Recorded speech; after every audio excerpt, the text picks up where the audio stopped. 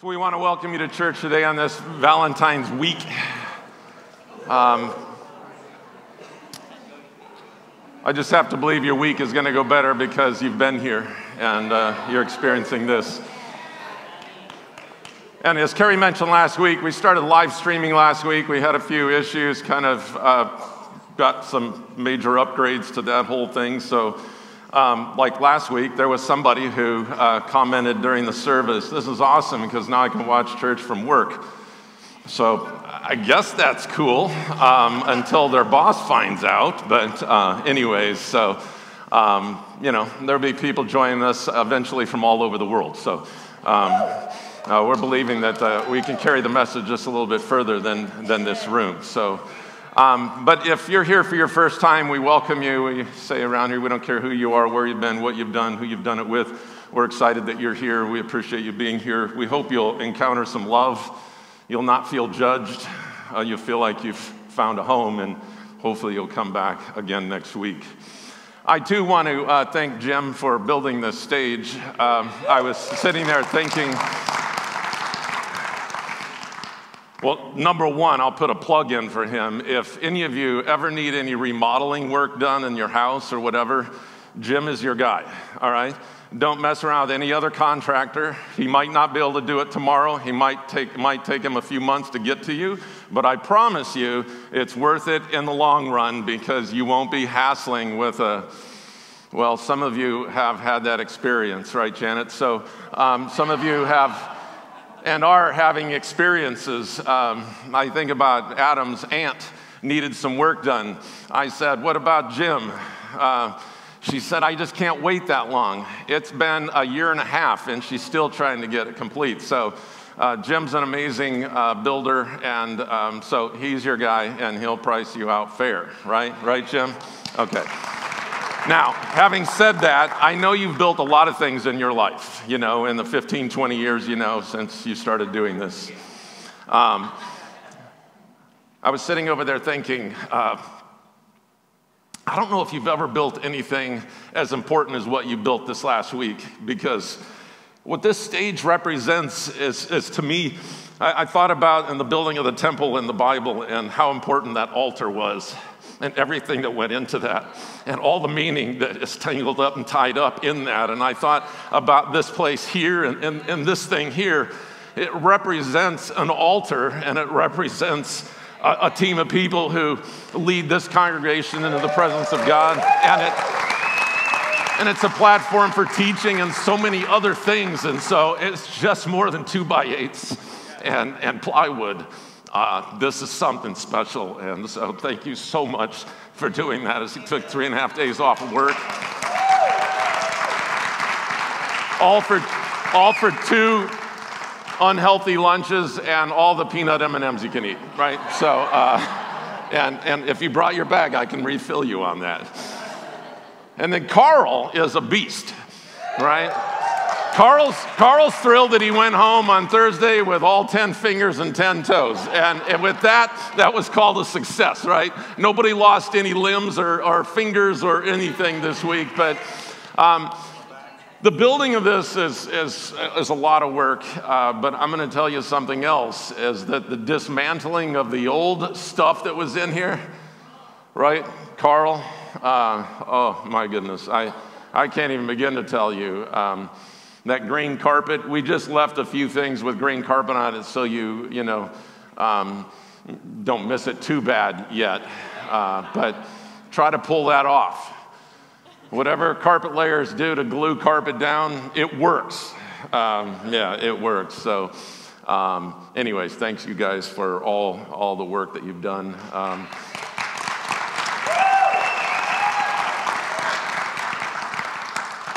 Even a guy that came to give us an estimate on the covering of this said, "Who in the world built this? He did an amazing job." And I said, "Well, thank you." No, I didn't. I gave you all the credit. As I told Jim, he pictured all this in his mind, figured out the materials almost down to the last piece of wood, and I'm just like, I can't do that, Now that I see it, it's like, oh, okay, that's what you were talking about, right? So that's kind of how it goes. But anyways, you know, we're looking forward to whatever might happen here with this and the sound. And if you don't like the sound today, $10,000 will fix that. Now, you laugh at that. We said $2,000 for this, and then somebody gave Carrie $2,100 bills. So I can't do the math of how many $100 bills that is for 10,000, but you can figure that out. Yeah. John says 100. With that, we'll go with that. So $100 bills, and you know, there'll be a new sound system in here that you know, will actually be what the room needed to begin with. But anyways, you know, so enough of that. But as I said, this is Valentine's week. You know, it's like when I was a kid and you had a birthday, you celebrated a birthday, right? My birthday is October 26th, so that's the day that we celebrated my birthday. When Carrie came along, her birthday is July 1st, but it was no longer a birthday, it was a birth month. And then kind of became like a birth season. So it's no longer just a day. And then Valentine's Day used to be a day. But now it's like a week or a season. But just to kind of get you in the mood, did you hear about the two bed bugs who fell in love? They're getting married in the spring. Did you hear about the lady who fell in love with the pastry chef? Yeah, he deserted her. Do you know how the phone proposed to his girlfriend on Valentine's Day? He gave her a ring. Do you know what one snake said to the other snake on Valentine's Day? Give me a little hug and a hiss, honey. Do you know what the paperclip said to the magnet on Valentine's Day? I find you very attractive. Two antennae met on a roof, fell in love, and got married. Their wedding ceremony wasn't fancy. The reception, however, was excellent. And last but not least, do you know the difference between a $20 steak and a $55 steak? February 14th. That's the deal. So happy Valentine's Day to all of you. And if you're single, happy Independence Week and Save a Lot of Money Week. That's what it is for you. Yeah. As I said, with this Thursday being Valentine's Day, it's a day when we celebrate love. And whether you have someone special to love or someone special who is loving you, I want you to know that there is one who loves you more than you could ever imagine. And that one is God. We often hear the expression, God loves you. And sometimes it comes across as just a cheap phrase, but I want you to know that it is absolutely true. When I think about my own life, despite the dents and dings, despite my failures, my shortcomings, and my screw-ups, God loves me. I'd be wholly lost if it weren't for the abundant love of my Heavenly Father. And He loved me enough to forgive me and to transform my life. And when I consider God's forgiveness, I think about the depth of my sin, and I stand in awe because I know who I really am. I know my thoughts and my deeds. I not only know the sins that other people know, but I know the sins I've committed that no one else knows. And to think that God loves me and that He still loves me is indescribable. I don't deserve to be loved like that, and I certainly don't deserve to be forgiven. But God called me out of darkness and brought me into His marvelous light. When I was incapable of pursuing righteousness, God saved me, and He gave me a new identity as someone who is righteous and pure in His eyes. Before the forgiveness offered me through Christ, I had no access to a true relationship with my Heavenly Father. I had no access to the fruit of the Spirit. I had no way to know and experience the depth of God's love, as my life was rooted in destruction with no way out. Yet God saw fit to forgive every transgression I have ever committed and will commit, no matter how big or small. He could have said, I'll only forgive your minor sins, or he could have said, I'll only forgive sins up to 1,000 and then stop. But no, the Father so longed to restore me that he paid the highest price by giving his son Jesus, and he forgave all my sins, no exceptions. In Psalm 103, the Bible says he does not punish us for all our sins. He does not deal harshly with us as we deserve, for his unfailing love toward those who fear him is as great as the height of the heavens above the earth. He has removed our sins as far as the east is from the west.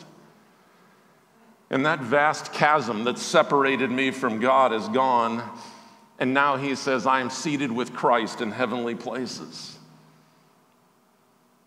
What love and what forgiveness.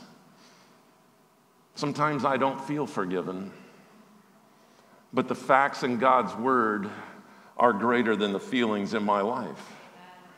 I may not always feel forgiven, but I celebrate the fact that I am forgiven, and that my life is no longer found in the identity of my dents and dings, but in the death of Jesus Christ on a cross. And many of you in this room have experienced something very similar. What a beautiful thing. As we continue this Simple Life series today, I want to talk about how we can go from wounded to whole. And I realize that on any given Sunday, a good portion of the congregation are sitting there wounded. We've all been wronged and wounded, all of us. That's one thing I would say we all have in common. Over the years as a pastor, I've been privileged to journey with people and hear so many stories of people as they've suffered offense or mistreatment or victimization or betrayal. I've seen a lot of wounds, and I've heard the hearts of wounded people. And what I've learned is that we grossly misunderestimate the true cost of living without dealing with those relational wounds that come our way, or even the ones we are guilty of dishing out. We might think that we can go on through life unaffected by conflicts and fractures with people that we care about, but that's far from true. Relational breakdowns suck energy from us. They take up head space, they take up heart space, and they hang over us like a dark gray cloud.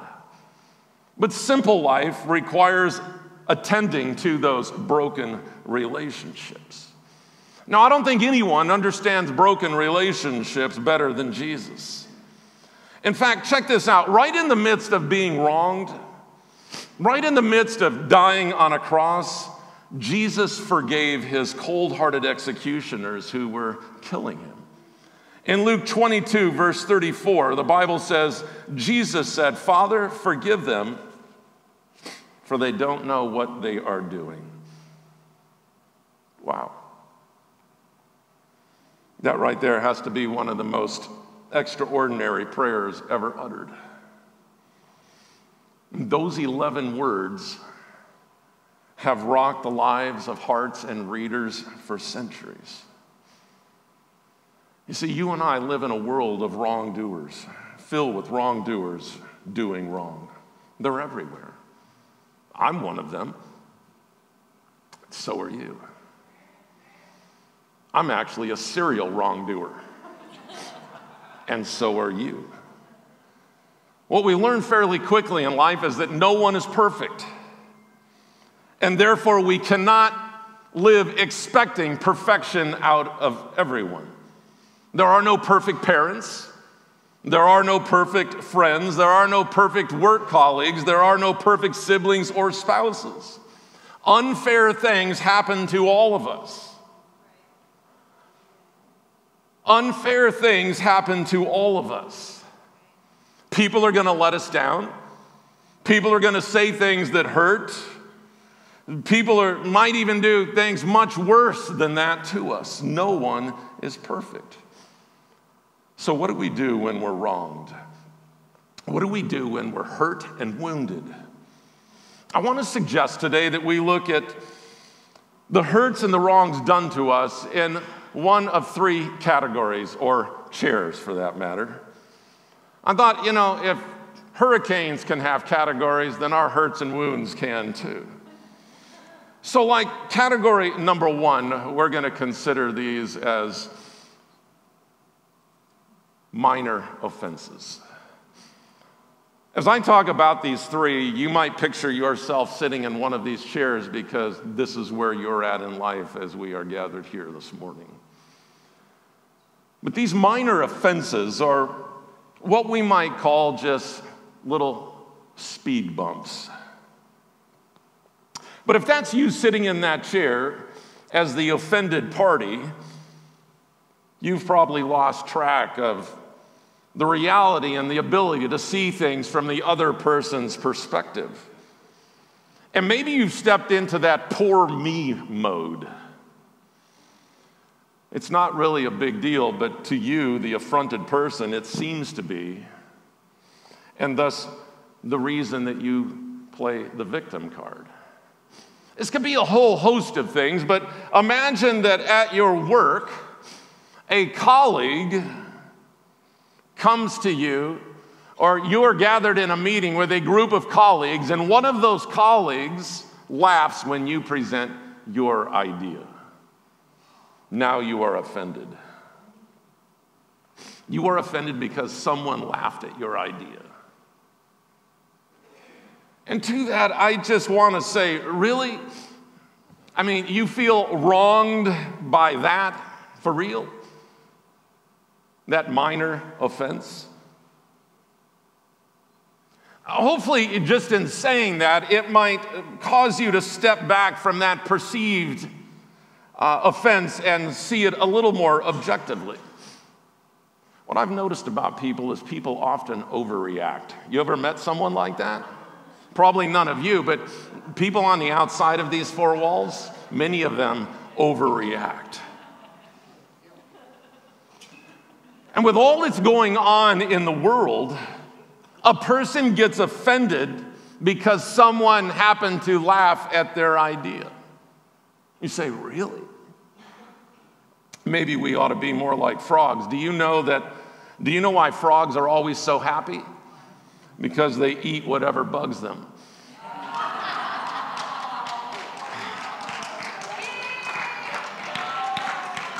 Yeah, and maybe we should be a little bit more like that. Maybe you should try that. Just eat whatever it is that is bugging you and move on. Now, Paul the Apostle writes in 1 Corinthians 13, it's that chapter of love that we often hear read at weddings and such. But in verse 5 of 1 Corinthians 13, when Paul is exhorting Christ's followers like you and me, he exhorts us to be people who are not easily angered. Not easily angered. Some translations say not irritable, or I like this, not overly sensitive. Now, if our teeth are oversensitive, we try to do something about it. But if we are oversensitive, oftentimes we just try to plow on through life. But you can be oversensitive to little minor speed bumps that come your way. In those moments when things don't go your way or something is said that you wish hadn't been said, let's not play the victim card, but let's keep things in perspective and have enough grace to easily overlook these category 1 speed bumps. That we could more easily forgive the minor offenses and to quickly forget about them, should I add, and then simply get on with life. Keeping your relational slate clean is absolutely required for simple life. Now, the next time you get offended at a category 1 minor offense, which you probably will and maybe before the day, before you get all bent out of shape and harbor this and let it just fester inside, just consider a few things. Remind yourself that you are a child of God. that you've been redeemed. You have the Holy Spirit in your life. You have been blessed beyond measure. You have a wonderful church. You've got an incredible family. You have good health. You have a hope and a future, and heaven is awaiting you. So why get tripped up and get mad at a little speed bump? Some things are not worth your energy. Maybe you read this book several years back, but don't sweat the small stuff. Don't sweat the small stuff. If this is you, maybe you could pray a modified version of Jesus' 11-word prayer that he prayed from the cross. Father, forgive me, for I don't know what I'm doing. And just simplify your life and let go of category 1 minor offenses. Because you see, I think if you listen closely to those offenses, you'll hear them singing that 1989 Engelbert Humperdinck song, "Please release me, let me go." Release those things and just let them go. Another category of hurts and wounds are what we'll call legitimate wounds. Now, these legitimate wounds are wounds that require resolution and healing. Now, I'm not a prophet or anything, but I will say that sooner or later you will experience a category 2 hurt or wound if you haven't already. Maybe that wound was created because you had a parent who constantly criticized you while you were growing up. Or you have a colleague that sabotaged your project. Or maybe you experienced racism. Or maybe a friend cheated you out of something. Or maybe someone didn't keep their promise of confidentiality. Or maybe your partner had an affair. All of these have big consequences. These are all category 2 legitimate wounds. And if you're sitting here this morning and you're thinking to yourself, yeah, I'm dealing with that right now. I am suffering from a category 2 legitimate wound. I just want to say to you, I'm so sorry. I'm so sorry. And I'm not trying to minimize your pain at all, because I don't think that should have ever happened to you. I know you're probably feeling certain things, because we all do at times. You want the other person who's the source of your hurt to hurt as much as you do. I get that. You probably feel like there should be some sort of justice, right? You're probably thinking, what about this eye for an eye and a tooth for a tooth kind of a thing? Don't wrongdoers deserve to be punished? But you see, the problem with that sort of thinking is that it doesn't give the depth of satisfaction to you as you think it might. And focusing on revenge seeking doesn't lead to simple life, because at the end of the day, despite our hurts, we must forgive. It's the only door to healing. Now, I get it. Forgiveness is easier said than done. I know you're sitting there looking at me and you're thinking, sure, you could say that from up there. You've got this beautiful stage to speak from, and you can say that pretty easily. But you don't know the pain and the hurt and the wounds that I'm dealing with because of, and fill in the blank. I know it's not easy. But like Lily Tomlin once said, to forgive is to give up all hope for a better past. At some point, you're going to have to deal with the issue. At a minimum, I think it means doing what Jesus did when he was mistreated. It means we fully acknowledge the wrong that was done to us, we grieve over what has been lost, and eventually we let the other person off the hook. Really not for their sake, but for our sake. Whenever you're ready to attempt forgiveness, the Bible gives us what we're going to call 5 go instructions. 5 go instructions. So I want to walk through these with you. Number one is simply the word go. In Matthew 18, verse 15, Jesus outlines what to do in situations when you've been wronged. And he simply says, if one of my followers sins against you, go and point out what was wrong. If there's a relational fracture, no matter who it is that caused it, you go. That's the very first step towards reconciliation. You have to go. Number two, you go alone. Furthermore, in that verse, Jesus said, if one of my followers sins against you, go and point out what was wrong, but do it in private, just between the two of you. You don't pick up the phone and call your friends and go, hey, you know what Joe did? Man, it was terrible. He breached confidentiality with me, and he went out and he told everybody, and he said, and then fill in the blank. But here's what I've discovered, that too often people who are betrayed through a breach of confidence or through gossip oftentimes will go out and tell others about how they were betrayed, committing the very same offense that was committed against them, and most of the time never see the irony in that. Go alone, the Bible says. Don't tell anybody else all the details about your conflict. Go to the offender directly and talk it over. Number three, go to reconcile the relationship. When Jesus tells us to go in private to someone who's offended us, his goal is really that relationship would be reconciled. Because look what the passage also says. If that person listens, you have won back a follower. This means we can't go to someone on the defensive for us, can't go to someone with the sole purpose of trying to pay them back and to hurt them back. But how about instead, we go to that person and we say to them something like this, hey, Joe, we've been friends for a long time, and I'd like to be friends for a long time to come, but something has come up that I need to talk to you about. And I feel wounded by it, but I know it's likely that you haven't fully taken into account, that I haven't fully taken into account your perspective.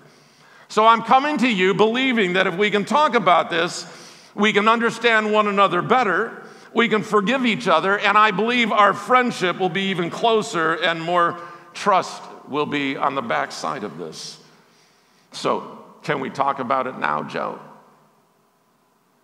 My guess is that if we go and we go alone and we go to reconcile the relationship, about 90% of our relational breakdowns can be healed just by simply following this one verse. Now you might be thinking, so what if I go to someone and I try to do this, but the other person doesn't respond well? Well, Jesus also offers us some counsel on that too.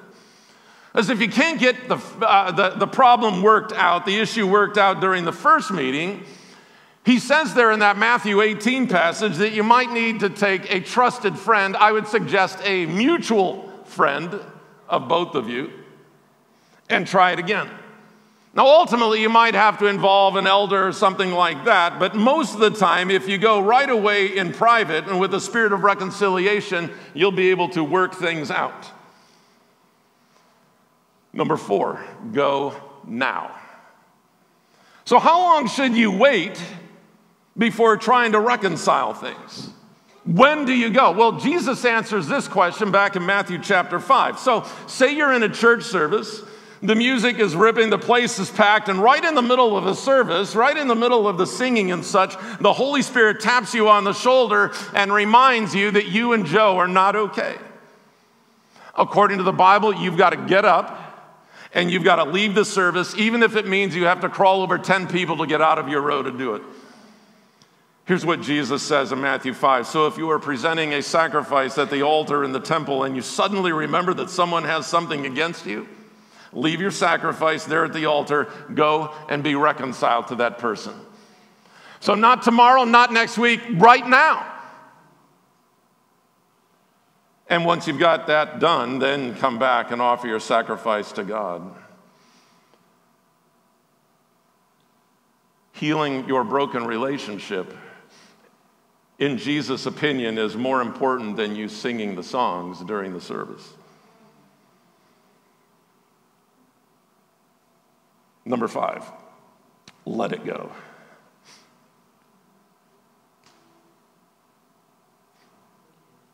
I don't think I stayed awake for the entire movie Frozen, but I think this is a song that some character sings in there.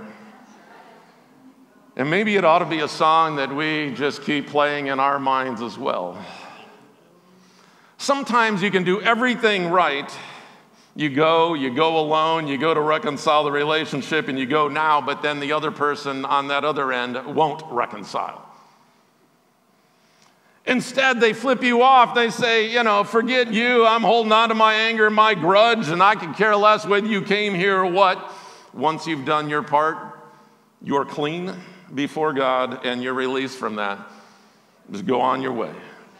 The Apostle Paul tucks a beautiful verse into Romans 12 that addresses this issue. He says in chapter 12, verse 18, if it is possible, suggesting it is not always possible, but if it is possible, as far as it depends on you doing your part, live at peace with everyone. You can't control everybody's responses. They might refuse to reconcile with you for the rest of their lives, but if you've done your part, even if that other person won't reconcile, you're clean before God and you're released, and you need to let it go. Now, if the relationship is restored by following these 5 things, then thank God and let it go. And if the relationship cannot be restored despite your best efforts, go on with your life and let it go. I'm not saying it's easy. I'm just saying it's something we need to strive to do. There's a third category that's a lot more serious. This is what we'll call life-shattering injustices. A life-shattering injustice oftentimes comes out of nowhere. It's an unthinkable tragedy that forever changes the landscape of your life. Now, by God's grace, not everyone in this room will experience a Category 3 life-shattering injustice in their lifetime. But how do you deal with a rape? How do you deal with being sexually molested all your growing up years by your father? How do you deal with the fact that your husband's best friend accidentally shot and killed him? How do you deal with the fact that your police officer husband and father was murdered and the killer is now incarcerated? These are examples of Category 3 life-shattering injustices. All of those that I mentioned, I've dealt with people throughout the course of ministry. It's not easy. Anger, bitterness, desire for vengeance, those are all common default responses. And though these hurts seem unforgivable, you must forgive the unforgivable. Forgiveness doesn't change the past, but it does enlarge the future. And because of the seriousness of these kinds of injustices, forgiveness might take much longer. It might take a lifetime.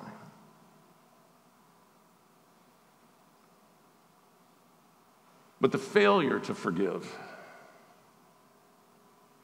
gives power to the one who has wronged you. It is you, not they, who are hurt by your unwillingness to forgive. But know that just because you forgive doesn't mean that the perpetrator should not pay a debt to society. That might be a part of their redemptive process. That doesn't mean you wouldn't go to a courtroom and testify against that person.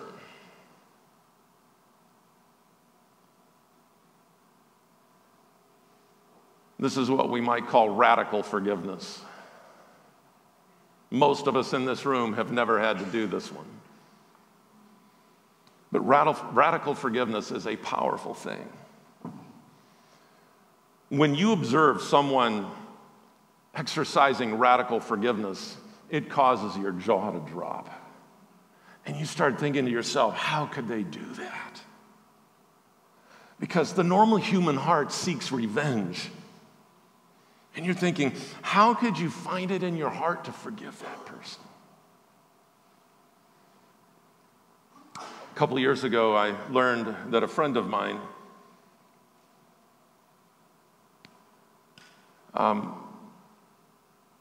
finally opened up and shared about his father. That when he was a young teenager, I think, his father was a police officer and was murdered. And the killer was now incarcerated, of course.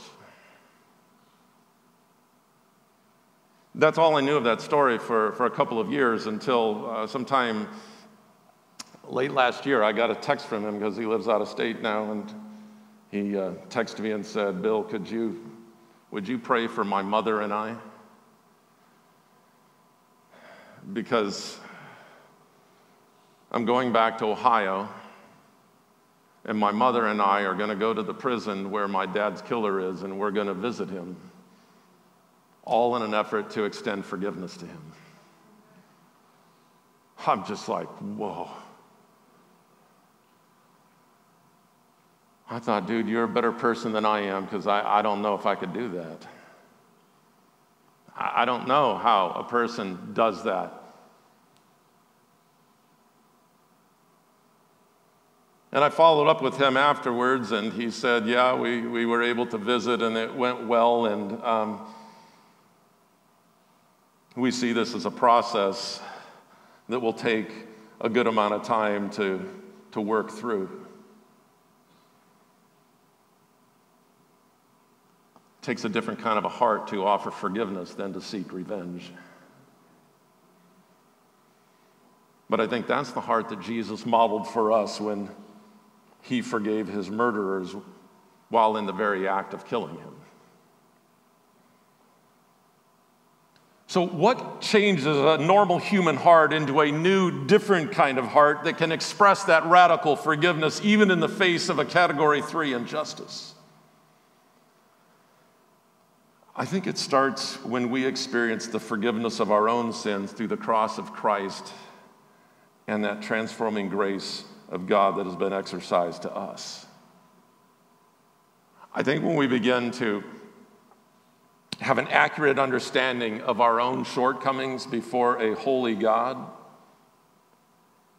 it empowers us to choose radical forgiveness too. The truth of the matter is, it's much easier to extend forgiveness to others when we're fully aware of how much God has forgiven us.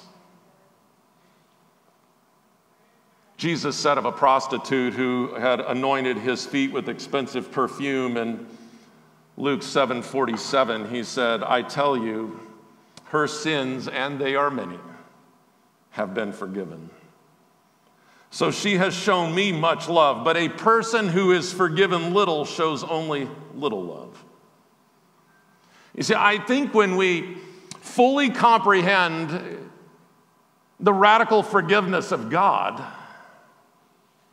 the radical forgiveness that God extends to us, while we were yet sinners, that alone has the power to change our hearts. And when your heart is filled every day by the kindness of the Father, you have enough of his grace overflowing that you can now extend his grace to others. When your heart is seared with the practical truths from God's word about what to do when wronged, you'll have some insight as to how to navigate through Category 2 and Category 3 situations. You'll begin to understand the alternative to hostility and bitterness and revenge seeking. If your heart has been taught that revenge seeking slowly destroys the soul of the people who attempt it, then the only viable option even if you've been horribly and tragically wronged, is to return to that 11-word prayer prayed by someone who was wronged in the worst conceivable way, in a way that cost him his life. But Jesus found a way to free himself from the bitterness through those profoundly simple words, "Father, forgive them, for they don't know what they are doing."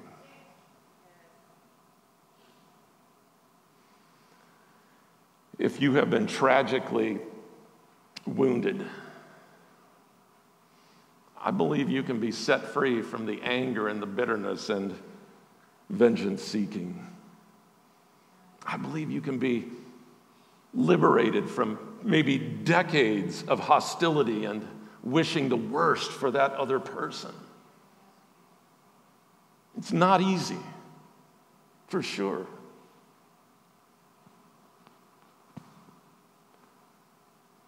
What do you do when the man who raped you in your own home through a break-in is about to get released? What do you do when you still have to see your father who sexually molested you your entire life growing up, and now he wants to see his granddaughter?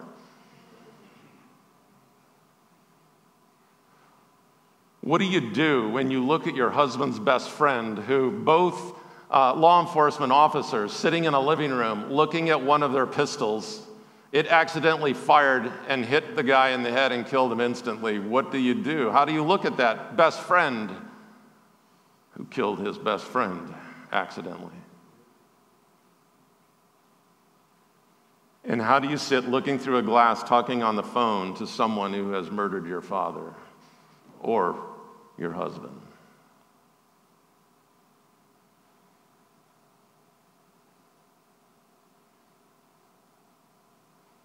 It's a lifelong process at best.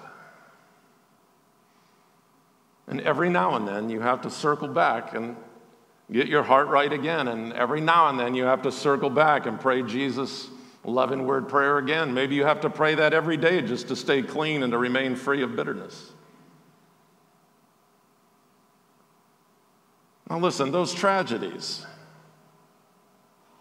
right, those heroes, I would call them, have experienced, don't go away simply because they've forgiven the person that has wronged them. But those offenses don't continue to multiply and breed either. Most people think forgiveness benefits only the other person, that person who hurt you, when actually the main beneficiary of forgiveness is you. Man, I have the utmost respect for people like my friend who would be willing to go and look eye to eye with the man who killed his father and caused him to live most of his very important growing up years without a dad. I have all the respect in the world for people that can do that kind of a thing. People who want to follow Jesus' example and try to move from being wounded to being whole. But this is part of what it means to be a Christ follower.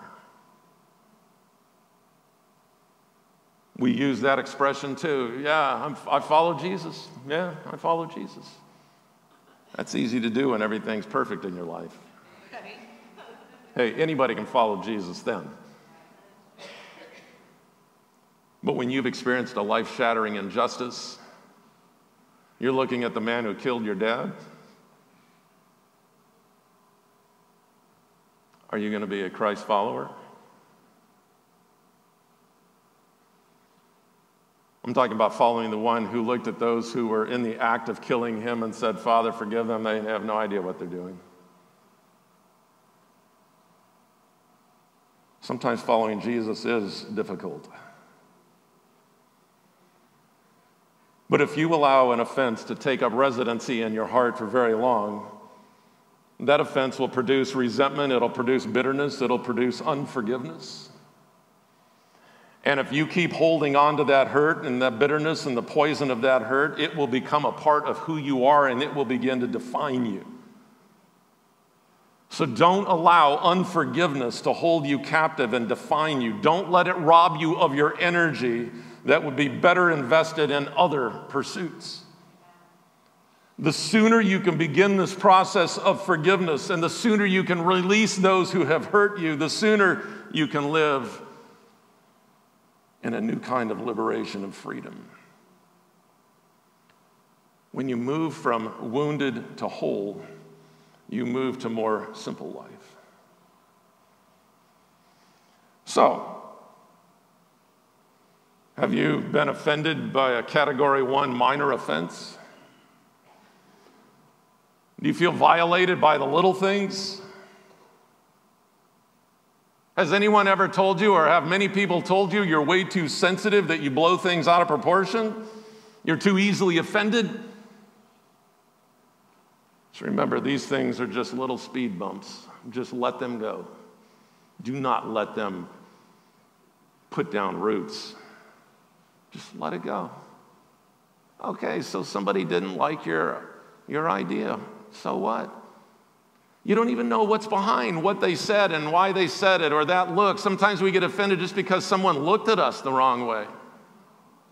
When in fact, they might have actually been looking at someone else, not even looking at you. Haven't you ever had that when someone was looking your direction and you're thinking, are they looking at me? Is there somebody behind me? You're not talking to me? They might not have ever intended what they said that would be taken that way. They have no idea that that would ever have been taken that way, and you're all bent out of shape about it. Just let it go. Do you have an unresolved Category 2 legitimate wound? Perhaps somebody disappointed you. Perhaps somebody betrayed a confidence. Perhaps somebody broke a promise. Hey, I give it to you. Maybe you have a legitimate reason for being wounded. But have you been holding on to that for too long?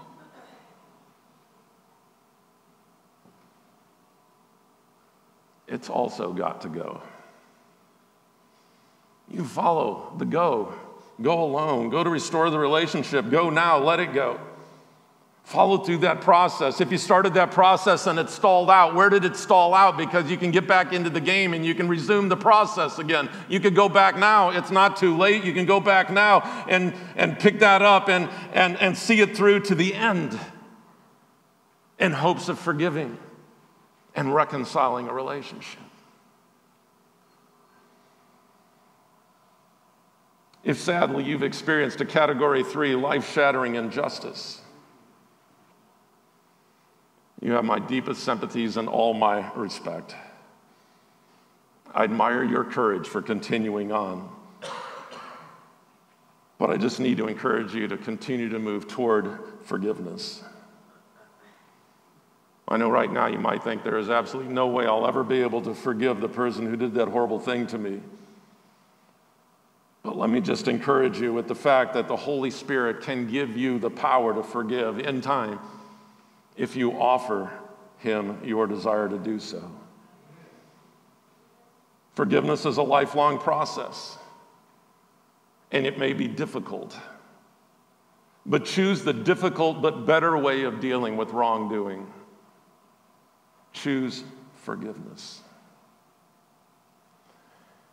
If you're willing to at least say yes to someday forgiving that person or those people who have wronged you in a Category 3 way, just begin the path of praying, Father, forgive them, and help me to forgive them too. I release my right to exact revenge. I release my desire for control. Forgive them, for they don't know what they're doing. That's a prayer that can help lead you to this simple life. But you've got to be willing to open that door and step out of that door to freedom. And forgive those people who have hurt you, so that the scars in your life can become symbols of God's redeeming love rather than a reminder of painful events.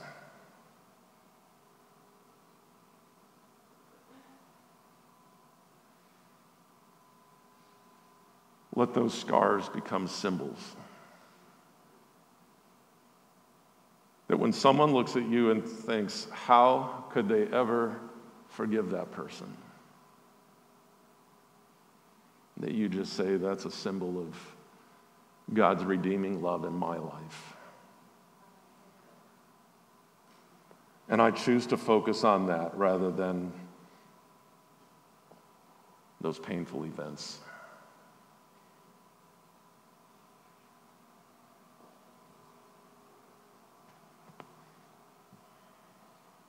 Honestly, without God, I'm not sure how any of us could ever do any of these, forgive any of these. That's probably why we have a world of people who are so angry and bitter and just seeking revenge, because they don't know how. They don't see a way to forgive. But if you were a follower of Christ, the Holy Spirit lives within you, and He can give you the power to forgive. And He will. It may not be an instant thing. It may be a process. It might be a period of time, but He will give you the power to forgive.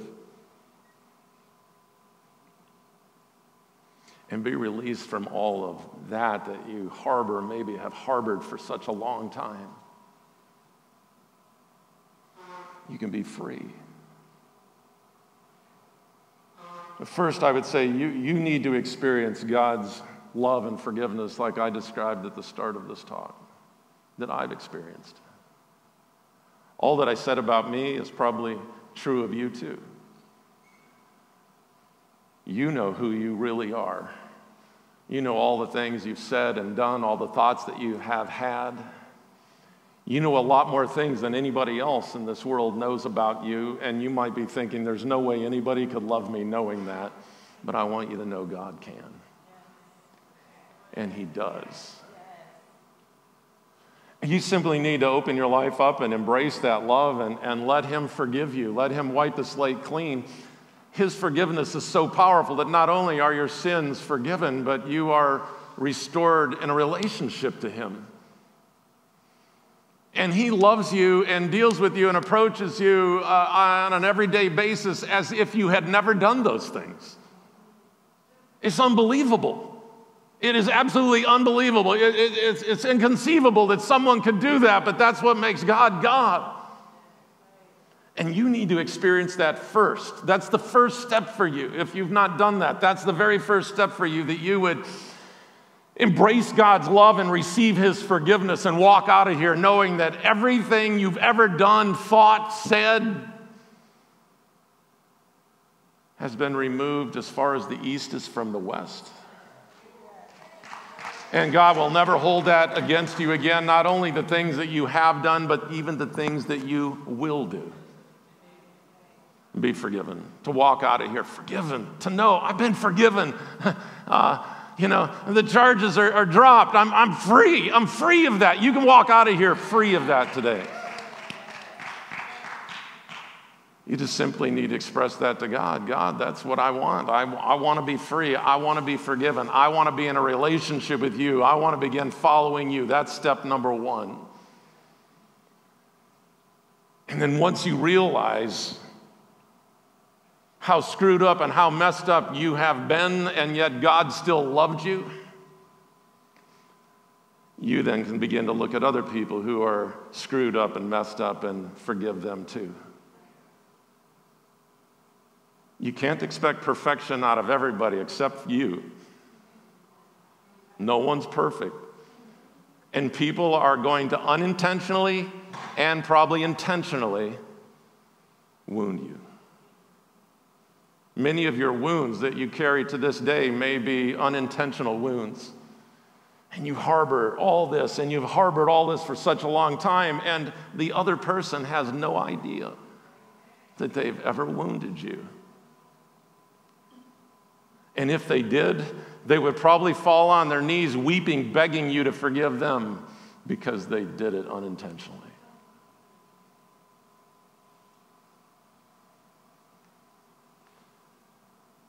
God needs to forgive you, and you need to forgive yourself, and you need to forgive others. And as strange as this sounds, you might even need to forgive God.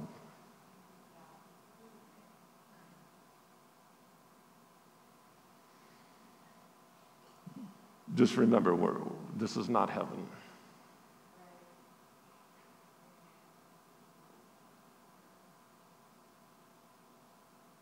And tragic things sometimes happen.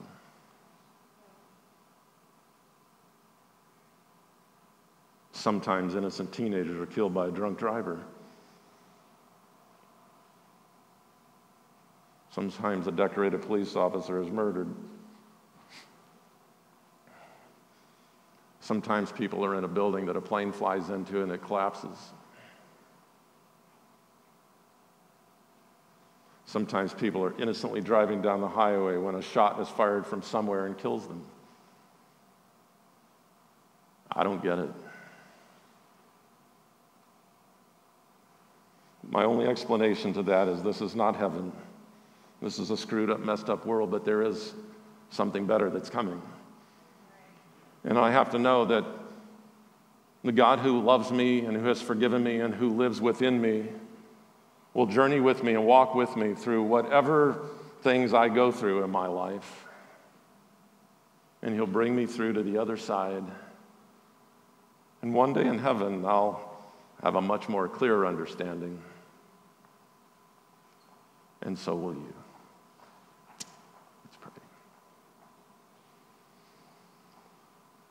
First, Lord, I want to say how thankful and grateful I am that you love me.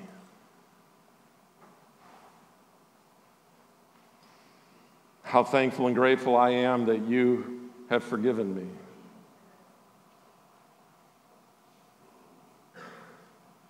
I'm thankful and grateful for how much love you have for every person that's hearing this today, Lord. And your desire is to forgive them too.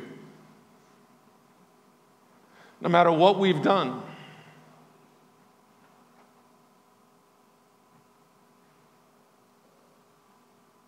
your forgiveness can cover. And I pray that every one of us in this room, before we walk out these doors, every one of us, wherever we may be right now, will open ourselves up to you, God, and say, forgive me. I receive your love, I receive your forgiveness, and I am free.